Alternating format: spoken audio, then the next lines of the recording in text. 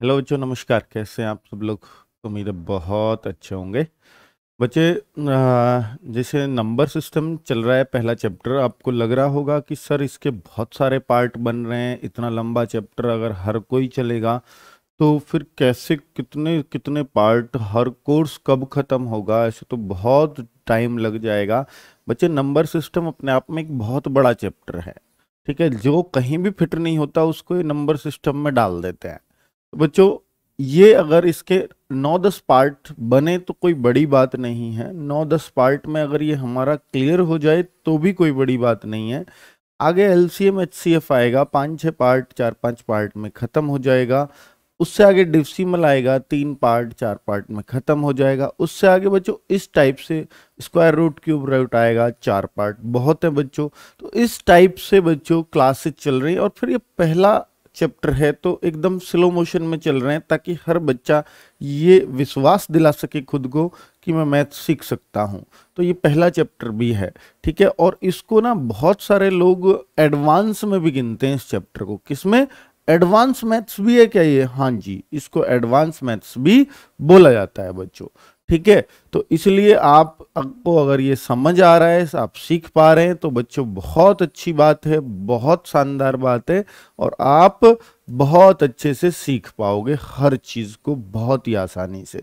चलिए बच्चे, अगर हम देखें, क्योंकि ये एक नींव है अगले चैप्टर्स की। क्या है बच्चों? एकदम नींव नींव रख रहा हूं मैं आप लोगों के लिए। फिर आपका जो बेस अगर मजबूत होगा तो आप किसी भी क्वेश्चन को हिलाने की ताकत रखोगे।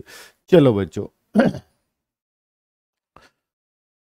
अगर मैं देखूं बच्चों, नंबर सिस्टम का ये 6th पार्ट है और आज कुछ क्वेश्चंस मैं आप लोगों के लिए लिख करके लाया हूं जिसमें आपके डिवीजन मेथड, मैंने जो डिविजिबिलिटी रूल्स पढ़ाया है उससे क्वेश्चन बहुत बार एग्जाम में बनता है, इसलिए वो मैंने 2 क्लासेस में कराया ताकि आप बहुत अच्छे से देख पाएं। आज के भी पहले 2 क्वेश्चन उसी डिवीजन मेथड से, अगर उसको थोड़ा सा और घुमा दिया आपको तो फिर आप क्या करोगे? तो पहला क्वेश्चन बच्चों देखिए सब लोग, पहला क्वेश्चन देखिए कि क्वेश्चन क्या कह रहा है बच्चों। चलो देखते हैं। देखिए, इसने बोला है कि एडिंग ए 3 डिजिट नंबर यानी 4A3 को 3 अंकों वाली कोई दूसरी संख्या 984 में जोड़ने पर 4 अंकों वाली संख्या एक 13B7 प्राप्त होती है। तो बच्चों, अगर मैं देखूं कि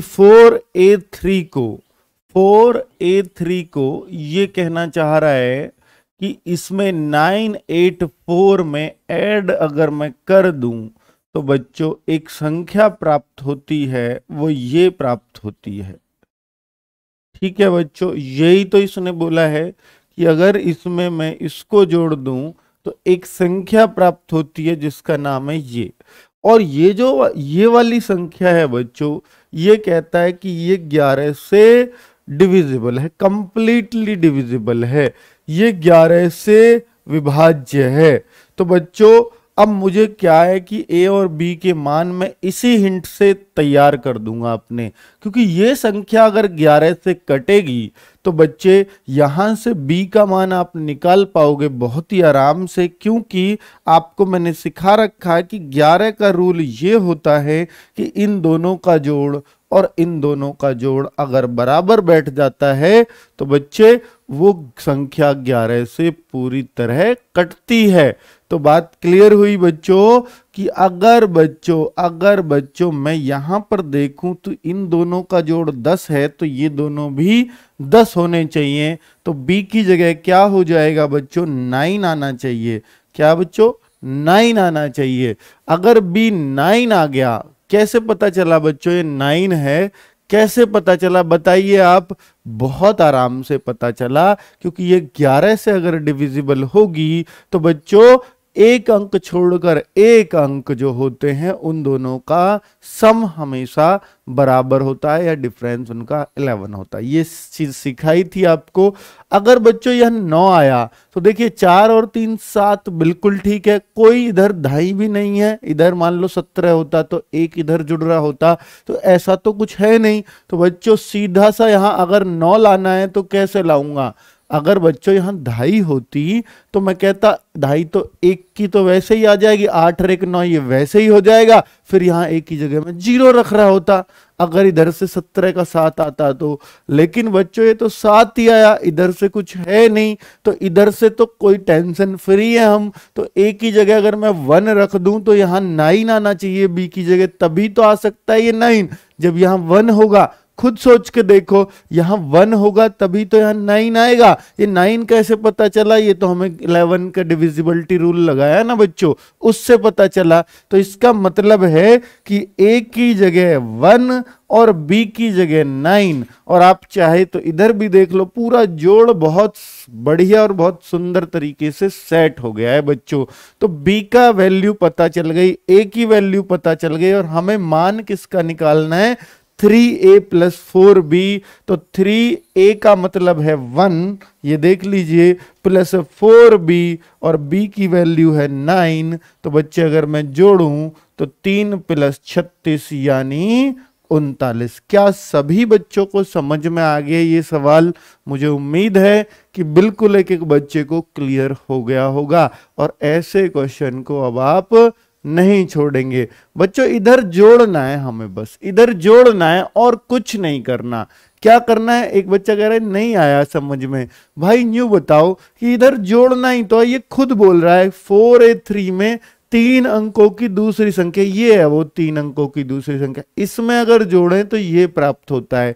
और ये वाली जो संख्या है ना, वो 11 से डिविजिबल है, 11 से कटती है। अगर ये संख्या 11 से कटती है बच्चों, तो यही दिख गया था हमें कि b का मान क्या आएगा, कि ये 10 है तो ये भी 10 होना चाहिए, ये भी 10 होना चाहिए, तो b की जगह क्या आना चाहिए? 9। तो बच्चों ये 1397 हो जाएगी, b की जगह 9 रखेंगे। अगर 1397 में से ये घटा दोगे तो भी तो इसका मान आ जाएगा। ऐसे भी करते हैं बहुत लोग कि भाई ये 1397 आ गई, अगर इसमें से 984 घटा दूंगा तो ये 413 आएगी, और a की जगह क्या आया बच्चों? ये आ गया 1, क्योंकि 4 3 तो ठीक है। तो ऐसे भी सोच सकते हो, वो आपकी मर्जी है बच्चों, ठीक है।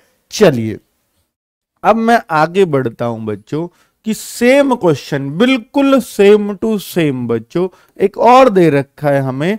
देखिए 2a3 में हमें 3 to 6 ऐड करना है, और हमें एक 3 अंकों की संख्या 5b9।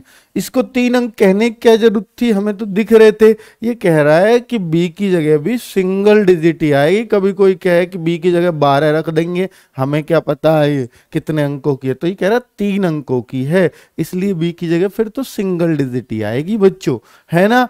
तो अब ये देखिए, इसको भी ऐसे ही लिख दीजिए। जिनको पिछला कम समझ में आया फिर से ध्यान दीजिए। 3 अंकों की संख्या 2a3, इसको 3 to 6 में अगर ऐड कर दें तो ये न्यू कह रहा है ये मिल जाता है, ये प्राप्त होता है 5b9 प्राप्त होता है। क्या प्राप्त होता है बच्चों? 5b9। तो क्या बात समझ में आ गई आपको? जी बिल्कुल आ गई होगी। अगर मैं देखूं बच्चों तो यहां पर मुझे जोड़ना है। देखिए 6 और 3 9 बिल्कुल सही है, लेकिन बच्चों उसने साफ साफ बोला है कि यार यहां ना ये संख्या ना पूरी तरह से 9 से कटती है। पिछली बार क्या था? 11 से कट रही थी, इस बार 9 से कटती है। अगर ये 9 से कटेगी, खुद बताओ बच्चों, स्टार लगा के समझाए थे ना पहले। अगर ये 9 से कटेगी तो यहां b की जगह में क्या वैल्यू रख सकता हूं? खुद बताओ बच्चों कि 9 से कब कटती है संख्या? जब इनका योग 9 से कटता हो। तो 9 5 14, तो यानी यहां 4 रख दूं, 18 हो जाएगा, और बच्चे 9 से पूरी तरह से डिविजिबल हो जाएगी। बताइए ये बात समझ में आई कि यहाँ 4 कैसे आया? कि 9 5 14 और 4 18 हो जाएगा, 18 होते ही 9 से कट जाएगा बच्चों। इसलिए b की वैल्यू क्या रखेंगे? 4 रखेंगे। बहुत बढ़िया। अगर मैं देखूं बच्चों, अगर b4 है, समझना बच्चों, अगर b4 है तो अब मैं जोड़ के देखूंगा। 6 और 3 9, हासिल का कुछ नहीं है, ठीक है बच्चों, फिर तो बहुत बढ़िया। तो यहां 4 कैसे लाएं b की जगह? कि a का मान कितना रखना पड़ेगा मेरे को? 2 और 2 4। अब कोई बच्चा सोचे 14 का 4 भी तो हो सकता है, तो बच्चों यहां पर फिर 12 रखना पड़ेगा। 12 थोड़ी एक सिंगल डिजिट रखना है हमें, तभी तो 12 2 14, 12 थोड़ी रख सकते हैं एक ही जगह। अगर ऐसा होता 14 का 4 होता तो इधर भी तो 3 और 3 6 आना चाहिए था, हासिल तो है ही नहीं, तो इसका मतलब ये 4 ही है। ठीक है बच्चों, तो a की वैल्यू 2 और b की वैल्यू 4। अब मुझे बस इनका मान चाहिए, क्या 5a माइनस 2b। अब 5a की वैल्यू क्या है बच्चों 2, माइनस 2b क्या है बच्चों 4। तो 5 दूनी 10, 4 दूनी 8, दोनों को घटाऊंगा बच्चों 2, आपका आंसर आ जाएगा। कितने आराम से। क्या बच्चों क्लियर हुआ? बिल्कुल बच्चों शीशे की तरह साफ है क्वेश्चन। ठीक है, बी की वैल्यू 4 कैसे आई? तो बच्चों सबसे पहले इस पर ही फोकस कराया हमने, फिर इसके सहारे से ए को लेकर के आए हैं। ठीक है, एक बच्चे का 16 आ रहा है, पता नहीं कैसे। ठीक है बच्चों, 2 ही आएगा। बहुत सही बच्चों, 2 ही आएगा। 5a माइनस 2b, 5a की वैल्यू 2 और b की वैल्यू 4 यहां रख दिए बच्चों, और बहुत ही आराम से उत्तर आ रहे हैं। तो डिविजिबिलिटी रूल पे अगर बड़ा क्वेश्चन आता है तो इस तरह के क्वेश्चन बच्चों को परेशान करते हैं। ठीक है बच्चों, आज का सवाल आ गया। ये थे बच्चों पिछले सवाल थे बच्चों। हाँ, तबीयत ठीक है, बिल्कुल ठीक है चंचल, मेरी तबीयत बिल्कुल ठीक है। चलिए अब हिंदी की क्लास अपलोड करो। हिंदी की क्लास तो अपलोडेड है सारी, कोई सी। हाँ, वो मुहावरे पार्ट में है बच्चों, जाके देखो। आपको इसलिए नहीं पा रही है, मुहावरे के अंदर देखो। ठीक है, क्योंकि मुहावरे वाली हुई थी। अब बच्चे देखिए नेक्स्ट क्वेश्चन क्या है, थर्ड क्वेश्चन क्या है। What is the smallest 3 digit number that is the completely divisible by 14। मतलब 3 अंकों की सबसे छोटी संख्या आपको बतानी है जो 14 से कट जाती हो, जो 14 से कट जाती हो। बच्चों अब मैं आपको एक चीज यहां समझाना चाहूंगा कि देखिए कंप्लीटली डिविजिबल, पहले तो 3 अंकों की सबसे छोटी संख्या मेरे को देखनी है। 3 अंकों की बच्चों सबसे छोटी संख्या ये होती है। अगर ये 5 अंकों की सबसे छोटी बोले तो 1 के आगे 4 जीरो टेप दो। अगर ये 6 अंकों की सबसे छोटी बोले तो 1 के आगे बच्चों 5 जीरो लगा दो। तो और ये 7 अंकों की सबसे छोटी बोले तो 1 के आगे 6 जीरो, यानी एक तो एक डिजिट हो ही गई, 6 और लग गई तो 7 अंकों की बन गई, 6 जीरो लगते ही बच्चों, है ना। तो इस तरीके से करना है। अब बच्चे क्या होता है ना, अब इसको ना हम 14 से डिविजिबल देखना है, लेकिन हमें अंकों की कितने की देखनी है? 3 अंकों की बच्चों, बिना ऑप्शन के कर रहा हूं। तो 3 अंकों की अगर मैं इसको देखूं बच्चों 14 सत्ते 98। अब मैं देखूं सिंपल भाग देके तो ये जो 2 शेष आया है इसको बोलते रिमाइंडर। बच्चों ये जो रिमाइंडर आया है, ये जो शेष आया है 2, अगर इसका मतलब क्या होता है? शेष का मतलब जानिए बच्चों। शेष का मतलब ये होता है कि 14 से जो 100 है ना वो कंप्लीटली डिविजिबल होता, कंप्लीटली क्या होता? डिविजिबल होता।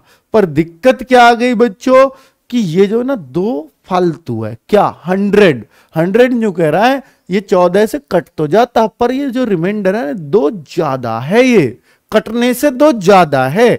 तो बच्चों अगर मैं 100 में से 2 माइनस कर दूंगा ना तो ये जो 98 संख्या आएगी ये 14 से कंप्लीटली क्या होगी? डिविजिबल होगी।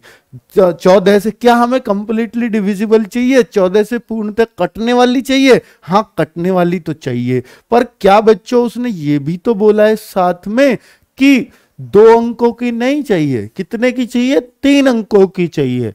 तो बच्चे इस 100 में से कुछ भी हम घटा नहीं सकते, इसमें क्या करना पड़ेगा? हमें जोड़ना पड़ेगा। क्या करना पड़ेगा? जोड़ना पड़ेगा, जो 14 से ही कट जाए, जो ये 14 से कट जाए। अब बच्चे लोग क्या करते हैं कि 2 घट नहीं रहा तो 2 को जोड़ दो, फिर 2 को जोड़ दो, तो बच्चे लोग 2 जोड़ जाते हैं और 102 ढूंढने लगते हैं इसमें। तो बच्चों वो बिल्कुल गलत है, क्योंकि ऐसा नहीं है। जो रिमाइंडर होता है वो हमेशा घटता है, वो कभी जुड़ता नहीं है। तो अगर आपको कुछ जोड़ने का ढूंढ रहा है तो रिमाइंडर तो हमेशा घटाना ही होगा, कभी जोड़ना नहीं है। अगर आपको जोड़ने वाली संख्या चाहिए तो 14 में से 2 रिमाइंडर बचा, तो बच्चों 14 से 2 रिमाइंडर बच रहा है, तो बच्चों अगली जो संख्या है ना, अगर उसमें 12 जोड़ दिया, यानी 14 में से इस रिमाइंडर को घटा दो, तो जो क्या आया, 12 आया। अगर 12 इस 100 में जोड़ दोगे, 3 अंकों की सबसे छोटी में जोड़ दोगे, तो हमें वो संख्या मिल जाएगी जो 14 से कंप्लीटली डिविजिबल होगी। जी बिल्कुल बिल्कुल। और ऐसा क्यों करते हैं बच्चों, क्योंकि आपको भी मालूम है कि 14 से कट जाता, लेकिन ये 2 फालतू था। लेकिन बच्चों हमें अब 14 से अगली संख्या इससे देखनी है, तो 2 तो ये फालतू था, 12 और कर दे तो 12 और 2 14 हो जाएगा, अगली संख्या मिल जाएगी कटने वाली। इसलिए इन दोनों का अंतर हम घटाते हैं, इन दोनों का अंतर हम जोड़ते हैं इसमें।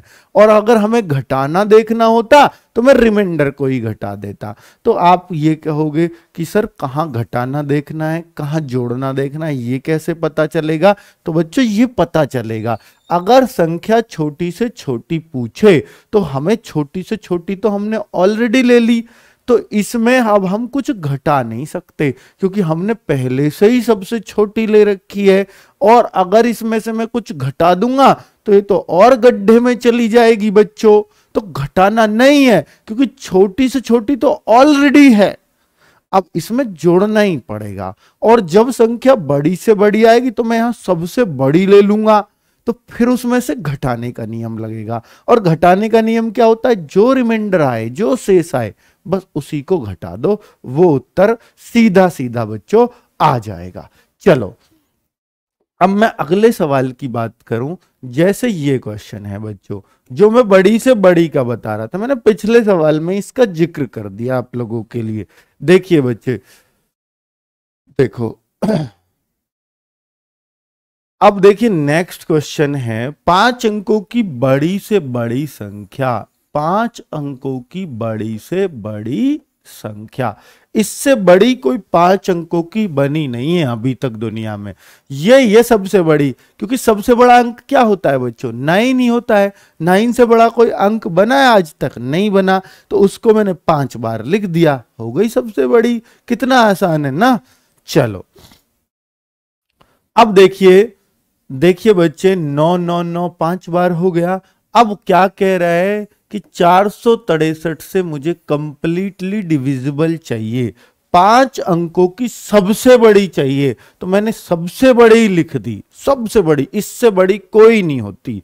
तो बच्चे अब जो रिमाइंडर आएगा वही इसमें से फिर घटा दूंगा, जैसे मैंने पिछले सवाल में जिक्र किया कि बड़ी से बड़ी में से हमेशा घटता है, और घटने का क्या नियम है, जो रिमाइंडर आए उसी को बच्चों घटा दो, उसी को क्या कर दो, घटा दो बच्चों। चलो बाकी की क्लास बच्चे, आज ना देखिए जीएस की जो क्लासेस है ना बच्चों, जीएस की जो क्लासेस हैं, अभी कुछ लॉकडाउन चल रहा है, सभी टीचर्स को दिक्कत हो रही है आने में। मेरी क्लासेस तो बच्चों मंडे टू फ्राइडे ही चलती हैं, आपको मालूम है सूर्या बैच में मंडे टू फ्राइडे। और बच्चे बाकी जो टीचर्स है ना, उनकी मंडे टू सैटरडे चलती थी, सैटरडे में हुई थी जीएस की क्लासेस। लेकिन बच्चों अब इन टीचर्स की ना, तो इन टीचर्स की बच्चों मंडे सैटरडे संडे इन 3 दिन बहुत ज्यादा दिक्कत है, इसलिए 4 दिन क्लासेस चल पाएंगी। आज क्लासेस नहीं होंगी जीएस की, ट्यूसडे वेडनेसडे थर्सडे और फ्राइडे। बस बच्चों ये कोविड का थोड़ा सा प्रकोप कम हो जाए, हम तुरंत फिर 6 दिन इनकी क्लासेस लगा देंगे। 4 दिन क्लासेस बच्चों, ताकि आप रिवीजन भी बहुत अच्छे से कर पाए। टेस्ट थोड़ा सा पीछे चला गया है, कोई दिक्कत नहीं है बच्चे। अब टेस्ट देखिए, टेस्ट का असर ये है, मैं इसी क्लास को अगर YouTube पर उस दिन देख रहा था तो 3-3 हजार प्लस बच्चे देख रहे थे, और आज 1700 बच्चे हैं। तो कोई बात नहीं, यही क्लास 6000 5,500 के आसपास बच्चों ने भी देखी थी शुरुआत में, क्योंकि तब ये था कि फॉर्म आने वाले हैं बच्चों। अगर मैं आपसे एक बात बोलूं, चलो ये सवाल तो हम करते ही रहेंगे, 1 मिनट मेरी बात सुन लीजिए कि अगर आपको ये लगता है कि सर पता नहीं फॉर्म कब आएंगे, कैसे होगी, देखिए एसएससी आतुर है फॉर्म निकालने के लिए, इसमें कोई शक नहीं है।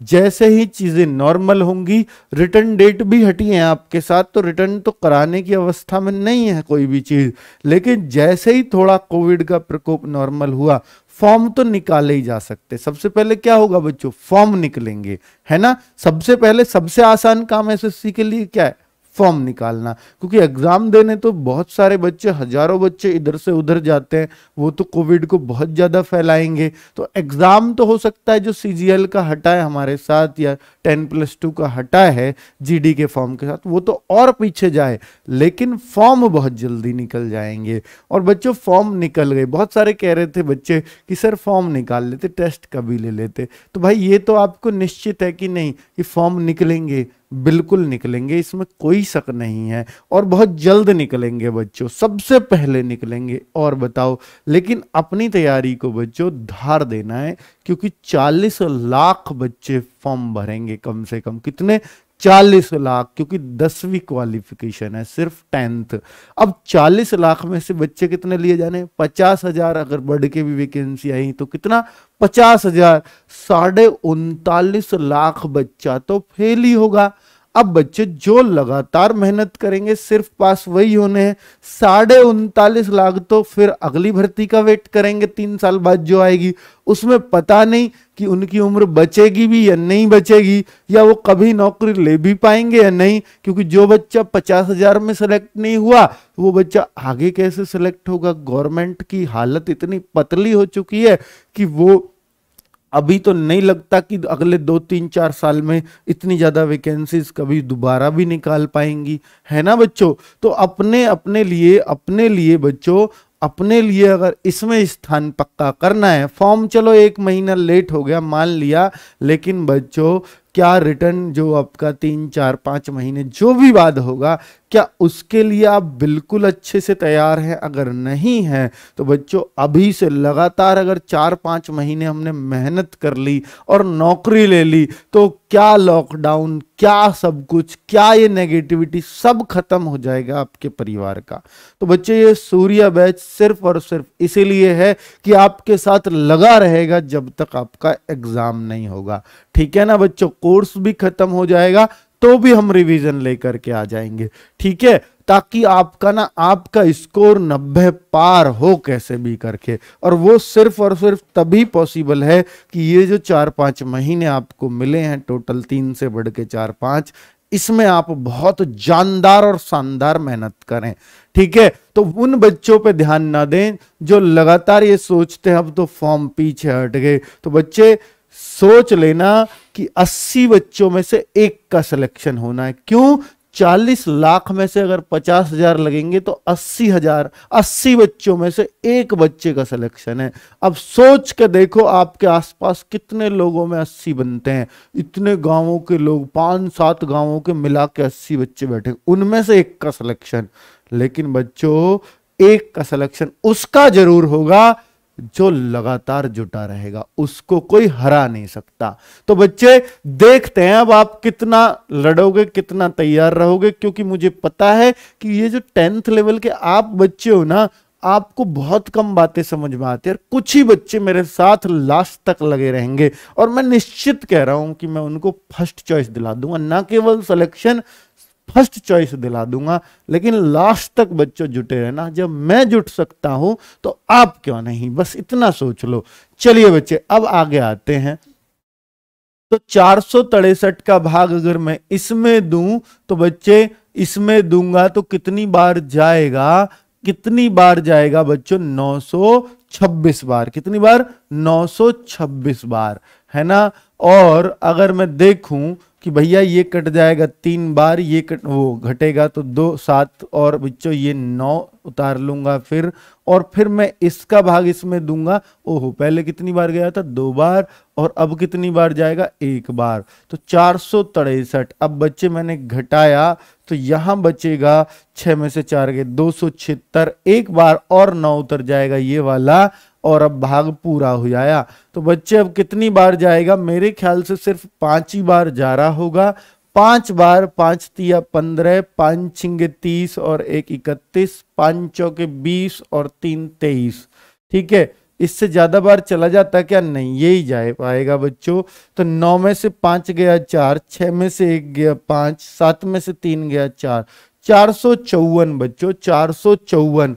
अगर मैं देखूं ये रिमाइंडर है, ये शेष है, तो जो शेष आता है बच्चों, तो इसमें से कुछ घटाना है, जोड़ना है। जुड़ तो सकता ही नहीं है, जुड़ते ही तो बच्चों ये 5 अंकों की जगह 6 अंकों में पहुंच जाएगी, और हमें चाहिए 5 अंकों वाली।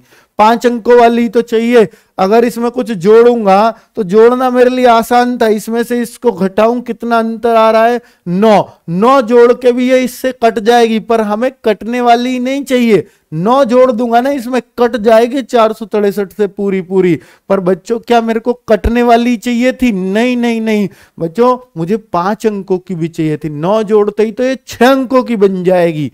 ठीक है, तो पिछले वाले से सवाल इसलिए डिफरेंट है। तो मैं कहूंगा कि 454 इसमें से घटा लीजिए, जितना रिमाइंडर है उतना घटा लीजिए। 9 में से 4 गया 5, 9 में से 5 गया 4, 9 में से 4 गया 5, तो 99,545 आप सबका आंसर आ जाएगा। क्या बच्चे आराम से समझ में आया ना? कितना आसान सा सवाल है, कितना आसान सा।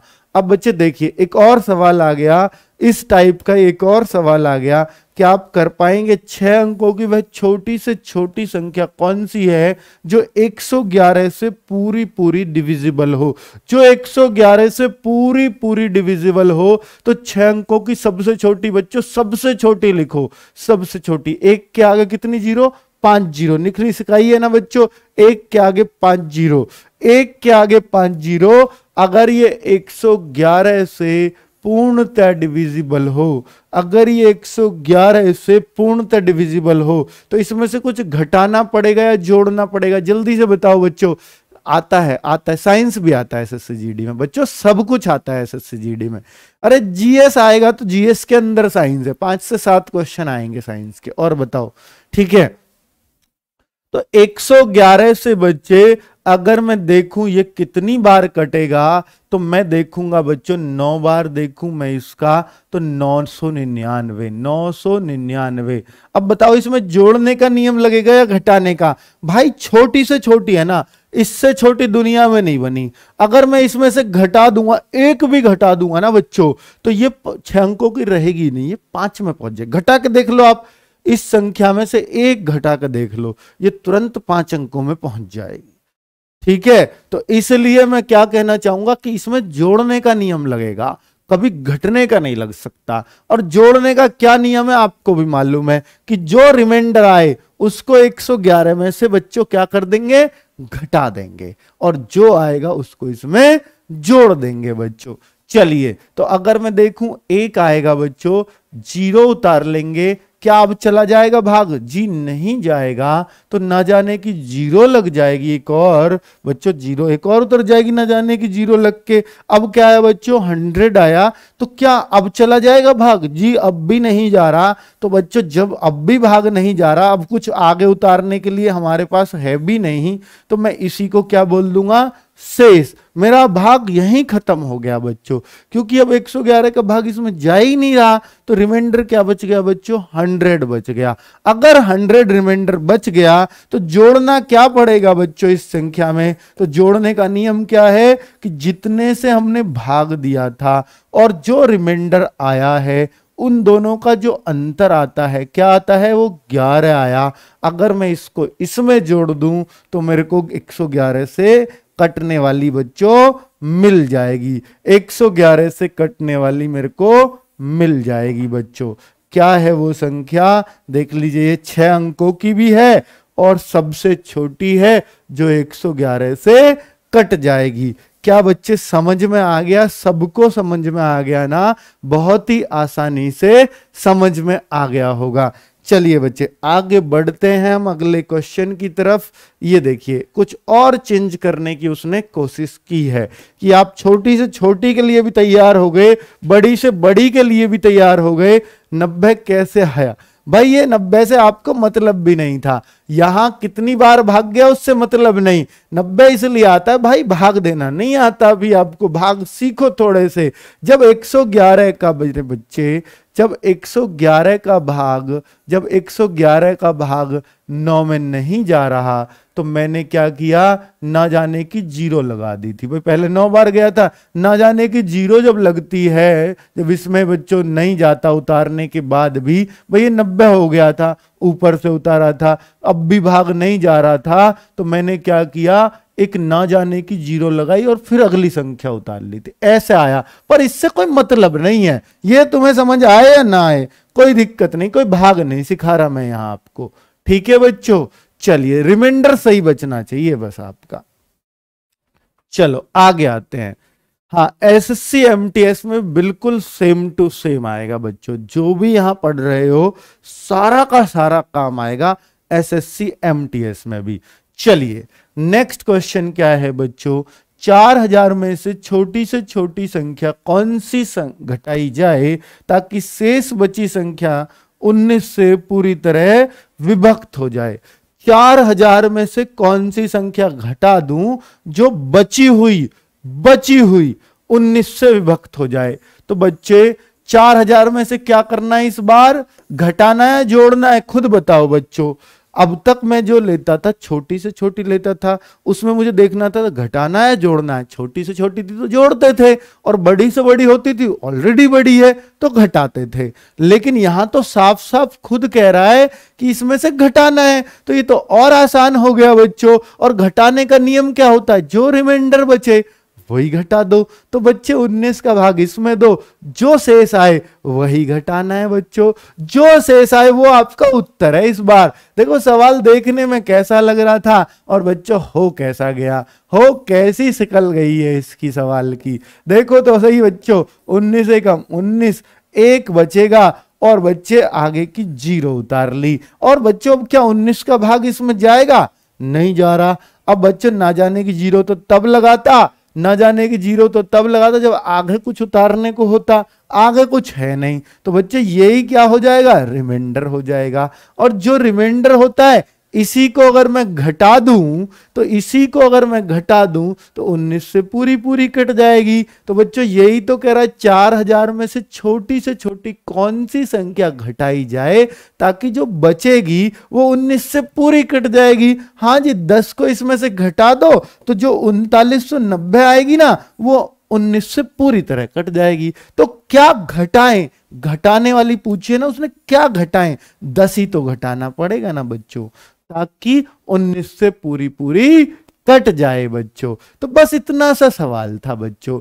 इसने पूछा कितना घटाएं, और घटाने की जब बात होगी तो रिमाइंडर जो आएगा वही घटाना है। अगर बच्चों ये पूछता कितना जोड़ें तो मैं 19 माइनस 10 यानी कितना आया, 9 उत्तर मेरा आ रहा होता अगर ये जोड़ने की बात करता है ना। तो फिर से बता दी, और बताओ, फिर से बोला था एक बच्चे ने, मैंने फिर से बता दिया।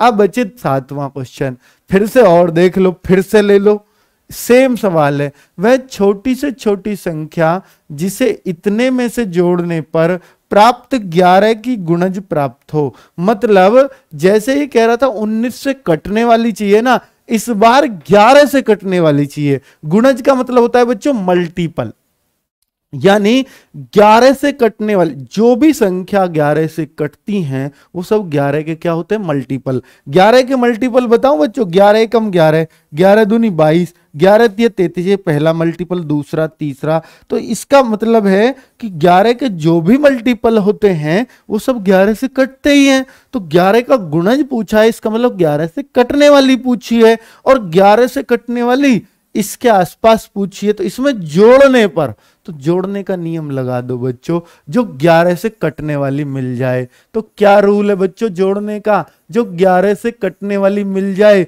तो बच्चों जो शेष आए ना उस 11 में से शेष को घटा देना, वही आपका उत्तर हो जाएगा। तो बस मुझे शेष देखना है। 11 सत्ते 77 बच्चे, 3 बचा, 11 तिया 33 बच्चों। आगे अब 33, ये तो नीचे 0 हो गया। अगली संख्या उतार लूंगा 6, 6 में 11 का भाग नहीं जाएगा, फिर इसलिए मुझे 64 भी उतार 4 और उतार लूंगा, ना जाने कि 0, क्योंकि दो संख्या लगातार नहीं उतार सकते, ये तो रूल कहता है। अब बच्चों 11 पंजे 55, फिर क्या बचा आगे बच्चों 9 बचा, फिर मैं 2 उतार लूंगा, 11 अट्ठे 88, बच्चों नीचे क्या बचा अब 4, 4 क्या आया रिमाइंडर। अगर ये न्यू कहता 4 जो शेष आया, अगर ये न्यू कहता कितना घटाएं, तो बच्चों 4 उत्तर आ जाता, लेकिन उसने क्या बोला है कितना जोड़ें। तो बच्चों जोड़ने का नियम क्या है, जोड़ना क्या पड़ता है आपको पता है, 11 में से 4 घटाना पड़ता है और जो आता है वो जोड़ना पड़ता है। इसका मतलब आंसर क्या हो जाएगा बच्चों 7, क्या हो जाएगा 7। क्या आप सबको समझ में तो आ रहा है ना बच्चों, कितने आसान आसान सवाल हैं ये, बहुत ही आसान आसान सवाल हैं बच्चों। चलिए ठीक है, अब अगले क्वेश्चन की बात करूं, 8वां क्वेश्चन क्या कहता है बच्चों, क्या कहता है, इन ए फंक्शन ऑफ डिवीजन, यानी एक भाग के एक सवाल में बच्चों ये अगली टाइप आ गई, क्या डाल दें इस पे टाइप, पिछले वाले टाइप खत्म होगी, बड़ी से बड़ी छोटी से छोटी, क्या घटाएं क्या जोड़े। बच्चों एक चीज मैं यहां पर पहले आपको सिखाना चाहूंगा इस सवाल को करवाने से पहले। बच्चों एक चीज मैं आपको सिखाना चाहूंगा कि अगर हम 4 का डिवाइड करें किसमें 9 में, बच्चों ध्यान देना 4 का डिवाइड करें किसमें 9 में, 4 दूनी 8, बच्चे क्या बचा 1, 9 में क्यों दिया क्योंकि इसमें सब कुछ बचता है, शेष भी बचता है, भाग भी जाता है, सब कुछ। अब बच्चे मुझे कोई बता पाएगा कि भैया, मुझे कोई ये बता पाएगा कि ये क्या है, इसका नाम क्या होता है बच्चों, इसका नाम क्या होता है, इसका नाम क्या होता है, इसका नाम क्या होता है, क्या इन सब चीजों का मतलब आप बता पाओगे मुझे? हाँ जी, तो बच्चों इसको तो बोलते हैं हम क्या, रिमाइंडर, रिमाइंडर बोलते हैं, जिसको हम शेष भी कह देते हैं हिंदी में, है ना बच्चों। और इसको हम क्या बोलते हैं, जो हमें ये मिला है इसको हम क्या बोलते हैं, इसको हम क्या बोलते हैं बच्चों, ये जो हमने भाग दिया है इसको जितनी बार भाग गया है, यानी जो रिजल्ट हमें मिला है इसको हम कोशेंट बोलते हैं। क्या बोलते हैं बच्चों, कोशेंट, यानी हिंदी में बोलूं तो इसको हम भागफल बोलते हैं। क्या, भागफल। और बच्चों ये जो हमने भाग दिया है, जिससे भाग दिया, तो वो डिवाइजर, डिवाइजर, तो बच्चों डिवाइजर यानी भाजक, भाग करने वाला, भाजक। और बच्चों जिसमें भाग दिया जाता है इसको हम अंग्रेजी में कहें तो डिविडेंट, डिविडेंट बोलते हैं बच्चों, डिविडेंट। और हिंदी में बोलूं तो भाज्य बोलते हैं बच्चों, क्या, भाज्य। तो अब आप सबको सारी चीजें समझ में आ गई है इस भाग के प्रश्न में, समझना अब इससे कितने बढ़िया बढ़िया सवाल हम करेंगे बच्चों। तो अब जो ये बच्चे फॉर्मूला रटना नहीं है, खुद याद होगा। ये जो 9 होता है, ये जो 9 होता है, क्या इस 9 को इन तीनों की हेल्प से आप ला सकते हो या नहीं, बताओ। इन तीनों की हेल्प से इस 9 को कैसे ला सकते हो, बताओ। ये 9 कैसे आएगा बच्चों, 9 कैसे आएगा इन तीनों की हेल्प से। तो आप क्या कहोगे बच्चों, 4 में 2 की गुणा कर दो, 1 जोड़ दो, 4 में 2 की गुणा कर दो, 1 जोड़ दो, आ जाएगा या 9 नहीं आएगा, खुद बताओ बच्चों। तो 4 में इसकी गुणा कर दो, 1 जोड़ दो। कभी ये फॉर्मूला भूल भी जाओगे ना तो ऐसे कर लेना बच्चों कि ये 9 कैसे लाएं, 4 दूनी 8 और 1 9। अब बच्चों फॉर्मूला बन गया एक, हिंदी में बोलूं तो 9 का मतलब क्या है, भाज्य है, भाज्य। भाज्य बराबर 4 का मतलब क्या है बच्चों, भाजक है, भाजक, भाजक। और बच्चों 2 का मतलब क्या है, 2 की गुणा करिए ना आपने, तो 2 का मतलब क्या है, भागफल है जी, भागफल। और फिर प्लस क्या किया है आपने, ये 1 क्या था, शेषफल था, शेषफल। तो क्या ये फॉर्मूला आपको याद हो गया? अंग्रेजी में बोलूं तो dividend is equal to divisor into quotient plus remainder. तो बच्चों इंग्लिश वाले भी लिख लेना बच्चों। तो ये हमारा फॉर्मूला बन जाता है। क्या आप सबको ये फॉर्मूला याद हो सकता है? बताइए बच्चों, अगर कभी भूल भी जाओ तो ये ध्यान कर लेना, ये फॉर्मूला अपने आप दिमाग पर चढ़ जाएगा बच्चों। क्या चढ़ जाएगा? अपने आप। तो बच्चों ये फॉर्मूले की हेल्प से अब हम कैसे कैसे सवाल निपटा देंगे जरा देखते हैं, जरा देखते हैं बच्चों। सवाल पे आ जाते हैं अब हम। देखिए क्या पूछा है बच्चों इसने, क्या पूछा है। जब भी ऐसा सवाल आएगा तो अब ऐसे सवाल को कितने आराम से बता दोगे। इंग्लिश वाले यहां देख लें और हिंदी वाले यहां देख लें। भाज्य बराबर बच्चों, अब हमें भाज्य यानी डिविडेंट पूछा है, तो डिविडेंट इज इक्वल टू भाज्य इज इक्वल टू, फॉर्मूला एक बार बता दो, और भाजक गुणा भागफल, भाजक गुणा भागफल यानी divisor into quotient plus plus plus remainder यानी शेषफल, प्लस शेषफल। तो बच्चे ये है फॉर्मूला, है कि नहीं? अब मुझे यही तो चाहिए बच्चों, मुझे क्या चाहिए? भाज्य चाहिए। तो मुझे भाजक भी पता है कितना है जी, भाजक 100 है तो 100 रख दूंगा। फिर मुझे भागफल भी पता है कितना है जी, 403 है तो 403 रख दूंगा।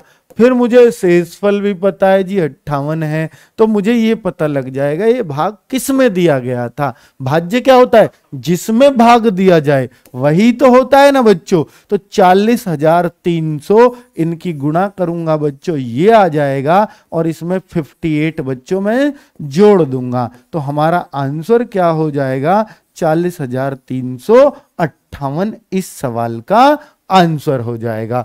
40,358। कितना मजेदार सवाल था ना बच्चों, कितना आसान भी था।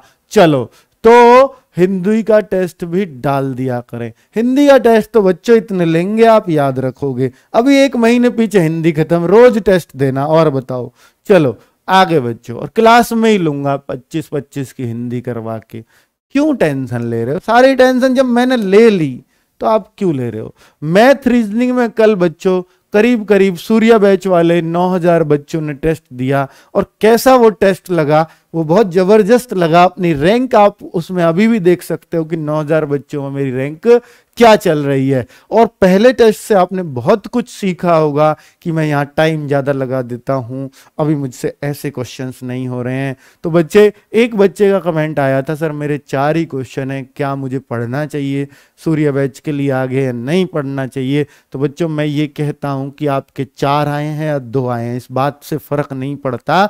बस फर्क इस बात से पड़ता है कि आप आगे कितनी तरक्की करते हो अगले टेस्टों में। आज कितने आए कोई फर्क नहीं है, कितना बढ़ाते हो इस स्कोर को, फर्क उस बात से पड़ता है। ठीक है, आपके कितने नंबर आए कभी मैटर नहीं करता। आज जो बच्चा 20/20 लाया है, कल को वो ढीला पड़ जाएगा, निश्चित रूप से पड़ जाएगा, क्योंकि उसको ये तसल्ली होगी मैं तो सबसे होशियार हूं, मेरी तो रैंक बच्चों अंडर 100 है, मेरा सिलेक्शन तो पक्का है। लेकिन जो 4 नंबर वाला बच्चा वो रोज अपने आप को कोडेगा, मेरी मेहनत में कहां कमी रह गई, कहां कमी रह गई, रोज सीरियस होगा, और वो बच्चा कहीं ना कहीं एक दिन ऐसा करेगा सबसे आगे निकल जाएगा। तो बच्चे अपने आप को कोडते रहो, अपने आप को कोसते रहो कि कहां कमी है, क्या कमी है, निकालूंगा, जरूर निकालूंगा, कहां कमी है अगले में बढ़ाऊंगा, इस बार मुझे अच्छा स्कोर करने से कोई नहीं रोक सकता। ये शब्द आपके दिमाग में घूमते रहने चाहिए। तो बच्चों फिर आपका स्कोर कैसे नहीं बढ़ेगा? चलिए आगे बढ़ते हैं। तो बच्चे देखिए, ये अगर मैं इस सवाल की बात करूं, भाग के एक प्रश्न में भाजक भागफल का 10 गुना है, शेषफल का 5 गुना है। यदि शेषफल 46 हो, शेषफल 46 हो तो भाज्य बताओ। क्या बताओ? भाज्य बताओ, डिविडेंट बताओ। तो बच्चे कितने आराम से मैं बता दूंगा। फिर से मुझे फॉर्मूला याद है, भाज्य बराबर भाजक गुणा भागफल। तो बच्चों फॉर्मूला लिख दो, जितनी बार लिखोगे उतना मजा आएगा, उतना ही मजा आएगा। ठीक है, और इंग्लिश वाले इंग्लिश में लिखते रहना बच्चों। ठीक है, 90% बच्चे हिंदी के हैं, इसलिए मैं ज्यादातर चीजें हिंदी में लिखता हूं।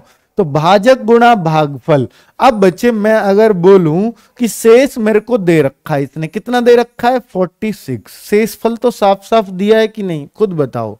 चलिए दिया है।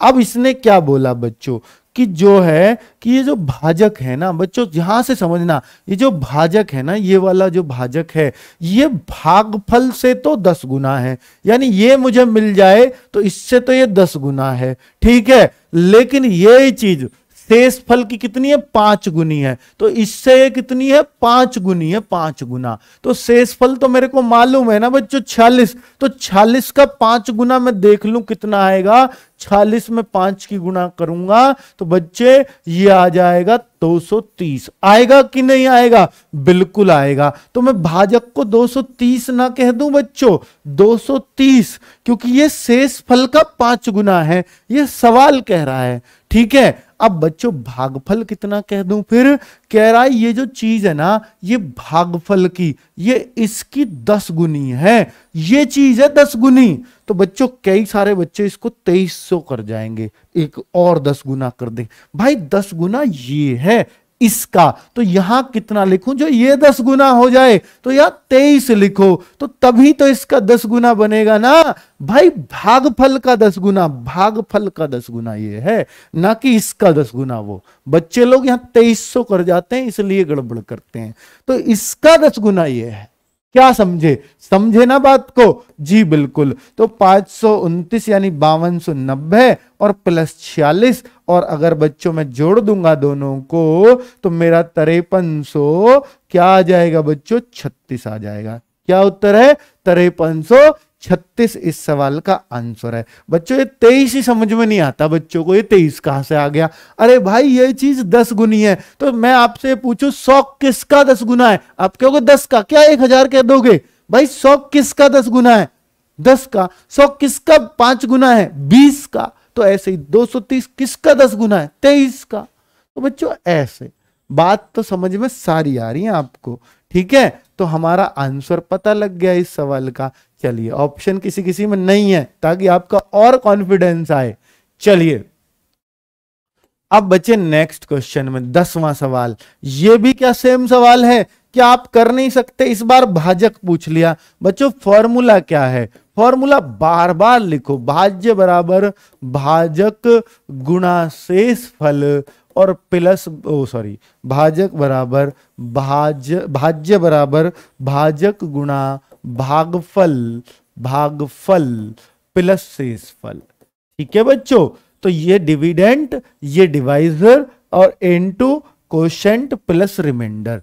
जो चलिए बच्चों मुझे क्या चाहिए इस बार, भाजक चाहिए बच्चों, इस बार इसका मान चाहिए, हर बार इसका चाहिए होता था, इस बार कुछ अलग करना चाह रहा है कि इसका मान चाहिए। तो चलो इसको तो यूं ही रहने दो, बाकी का मान रख दो। इसको किसी संख्या से भाग दिया, जिसमें भाग दिया जाता है, जैसे 9 में भाग दिया 4 का, तो यही तो डिविडेंड था। तो जिसमें भाग दिया जाता है वो क्या होता है, डिविडेंड होता है, भाज्य होता है, भाज्य होता है जिसमें भाग दिया। इस बार बताया नहीं क्या, खुद पहचानो ना बाल को। तो भागफल तो बता रखा, ये राजी भागफल। तो बच्चों भाजक यूं ही रहने दो, भागफल और लिख दो 33,612। और शेष फल भी क्या है बच्चों, 113। ये शेष फल है।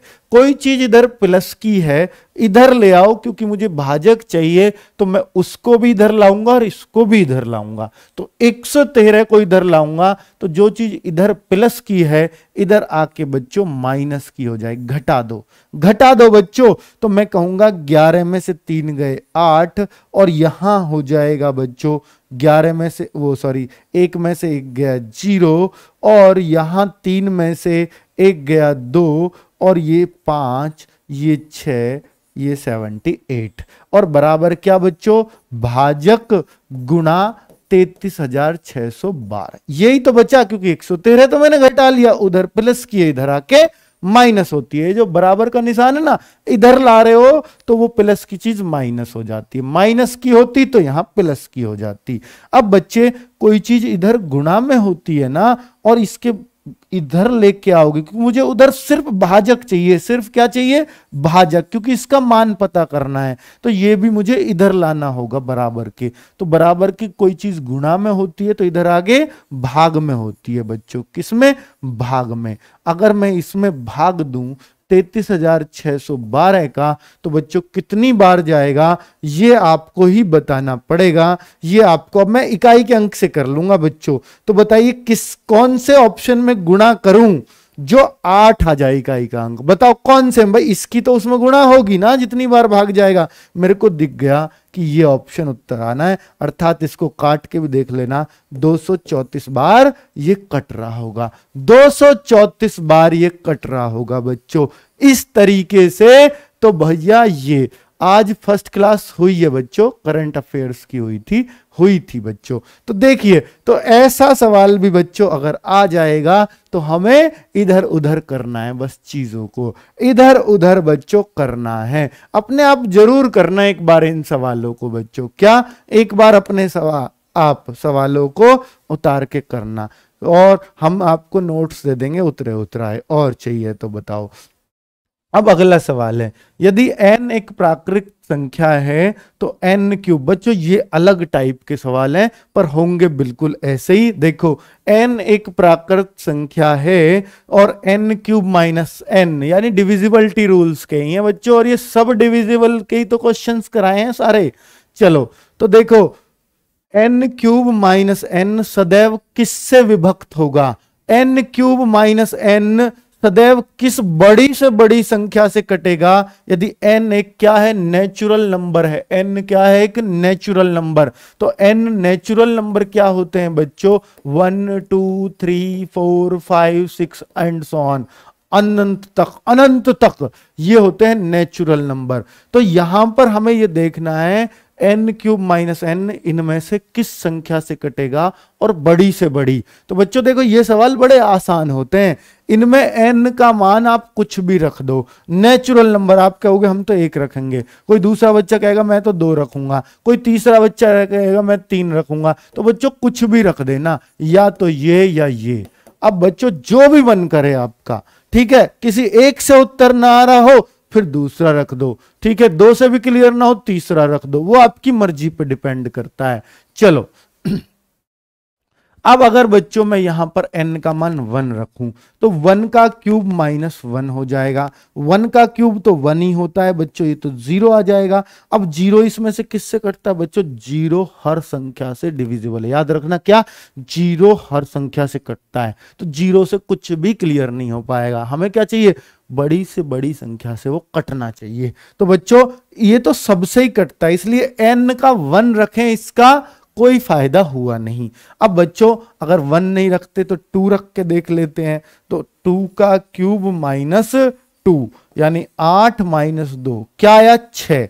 6 इनमें से किस बड़ी से बड़ी संख्या से कट सकता है, आपके 3 से भी कट जाएगा, 6 से भी। बड़ी से बड़ी कौन सी है, 3 और 6 में 6। आपके 12 क्यों नहीं, भाई 12 से कटेगा थोड़ी 6, 12 का भाग चला जाएगा 6 में। मैं कहूंगा नहीं जा रहा, कैसे चला जाएगा, 12 से छोटी में कैसे चला जाएगा 12।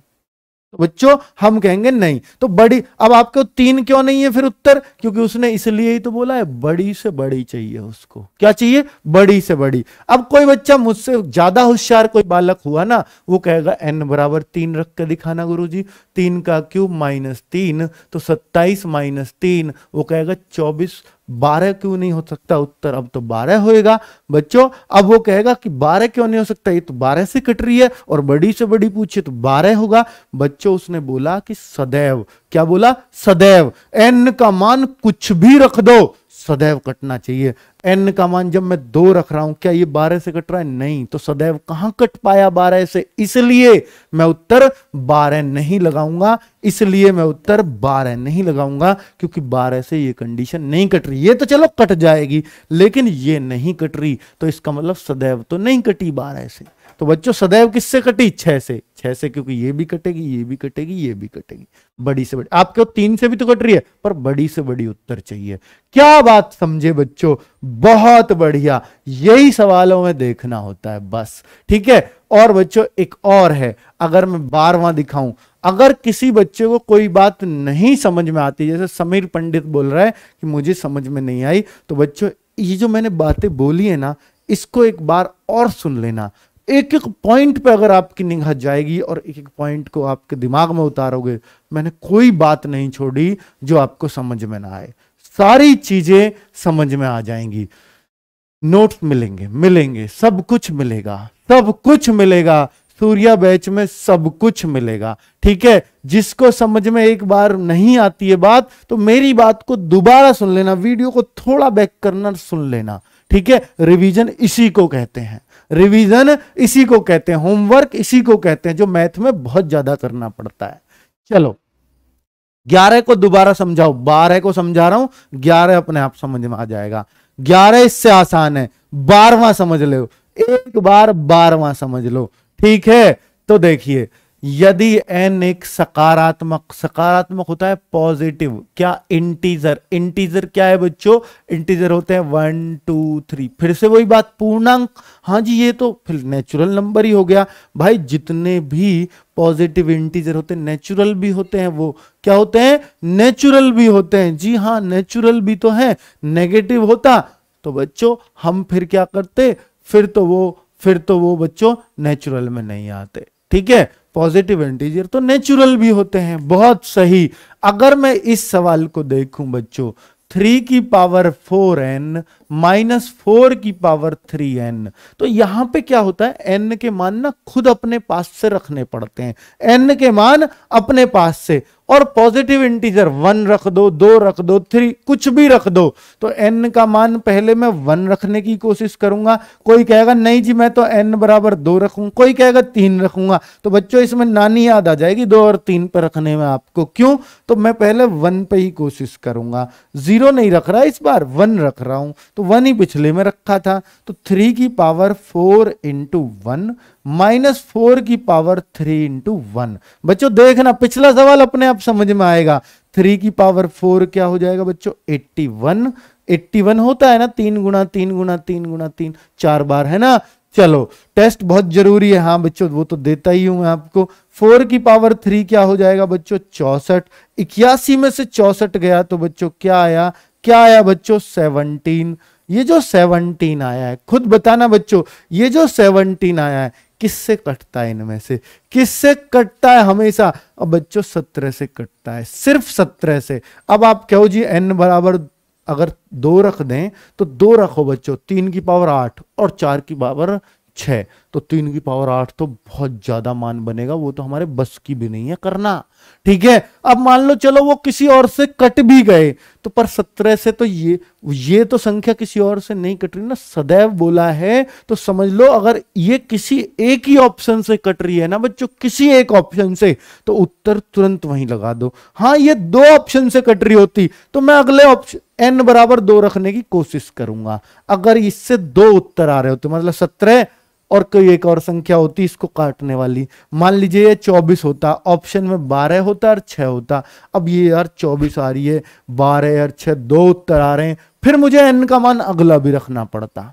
ठीक है, तो इसलिए अब यहां पर जरूरत ही नहीं है, क्योंकि ऑप्शन ही एक आ रहा है, हमारा उत्तर ही एक आ रहा है, इसलिए अब मुझे कोई टेंशन बच्चे नहीं है। तो इसलिए मेरा उत्तर सिर्फ और सिर्फ एक ही कंडीशन में 17 होगा और कुछ नहीं होगा। ठीक है बच्चों, तो ये मैंने आपको फिर से बता दिया 11वां वाला सवाल। 11 और 12 बिल्कुल सेम डिट्टो सवाल हैं। तो बच्चे आज की क्लास में यहीं खत्म करता हूं, 12 ही क्वेश्चन थे। अगर आपको और क्वेश्चन ऐसे चाहिए तो आज की हमारी क्लास के जो वर्कशीट आएगी 10 क्वेश्चंस, उसमें मिल जाएंगे इस टाइप के क्वेश्चन प्रैक्टिस के लिए। कहां, सूर्या बैच की वर्कशीट में बच्चों। चलिए, उम्मीद है आप सबको समझ में आए होंगे। किसी बच्चे को एक आध क्वेश्चन समझ में नहीं आया तो बिल्कुल टेंशन मत लेना बच्चों, इतनी सी भी टेंशन मत लेना। एक आध क्वेश्चन पहले तो कोशिश करना कि मैं इस वीडियो को दोबारा देखूं, वहीं उसी क्वेश्चन के ऊपर। नहीं आए फिर देखो, 3 बार जरूर कोशिश करनी चाहिए, 100% बात समझ में आ जाएगी। एक एक बात समझिए तो शांत चित्त मूड से देखना, फिर वर्कशीट करना, बहुत मजा आएगा वर्कशीट करने में। ठीक है बच्चों, चलिए ओके बच्चों, मिलते हैं कल।